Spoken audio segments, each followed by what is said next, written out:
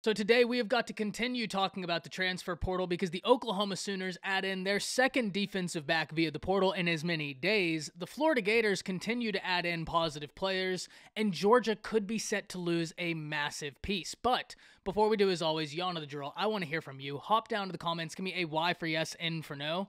Do you believe your team will continue to utilize the transfer portal? And let me know what you're thinking. If you are new to the channel, be sure to subscribe, hit that bell notification. I do constant college football content. You don't want to miss any of it.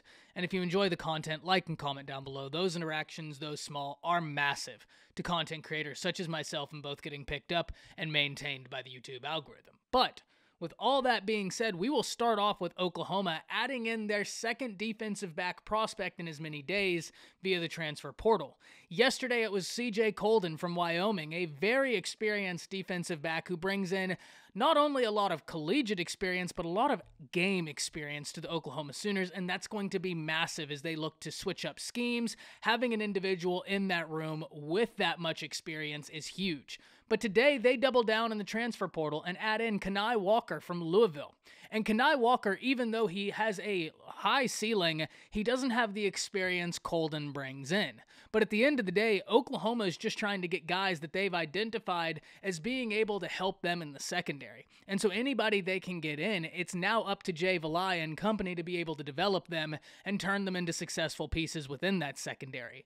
That was a major position of need for the Oklahoma Sooners, so I'm not surprised at all to see them identifying it and utilizing the transfer portal to be able to add in depth at that position. This doesn't mean that they're going to discount on recruiting or anything close to that. This just means that there is now a new tool within college football that teams can utilize, and if you have need, go ahead and utilize it because it just makes sense.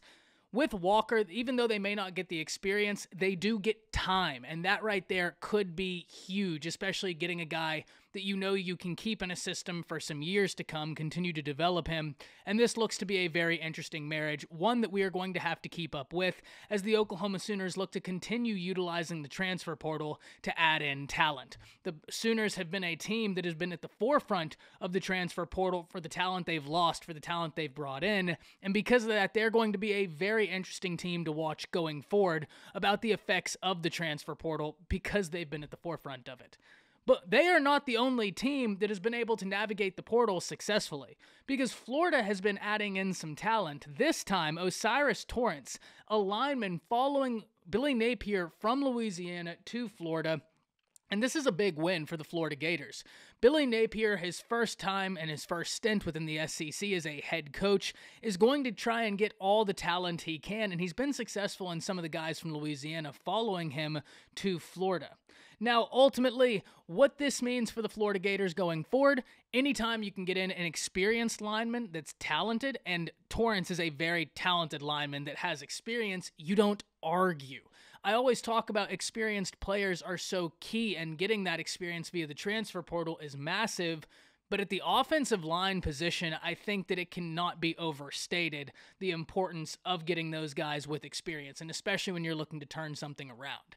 The interesting thing about Florida, though, is I'm very well intrigued to see how they are going to be able to lock down the state of Florida, because the state of Florida has been raided via recruiting for years now, and now with Billy Napier at Florida, with Mario Cristobal at Miami, how are they able to build the fence around the state of Florida and keep those guys home? You're never going to be able to keep all of those guys home. That's not how recruiting works anymore. Recruiting is far too national.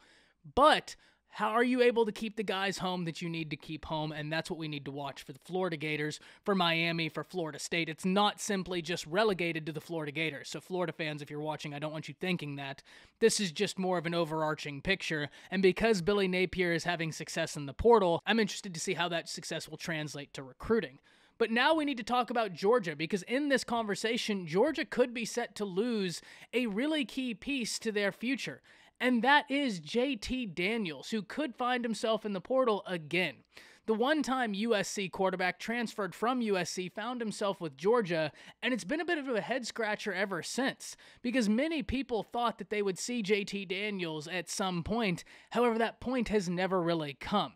And there was even talk stating that at the halftime of the SEC championship game, Georgia fans wanted JT Daniels. There was talks that if they were down in the national championship, out could trot JT Daniels. Here's the good news for the Georgia Bulldogs, is there is talent in that room, and especially when you look at how Georgia has been able to recruit that position. Former 5-star Brock Vandagriff is currently with the team, so does this mean he now has a path to be able to take the reins? It's going to be something we have to watch, but I'm very interested in hearing from y'all. Hop down to the comments, let me know. That's it. See ya.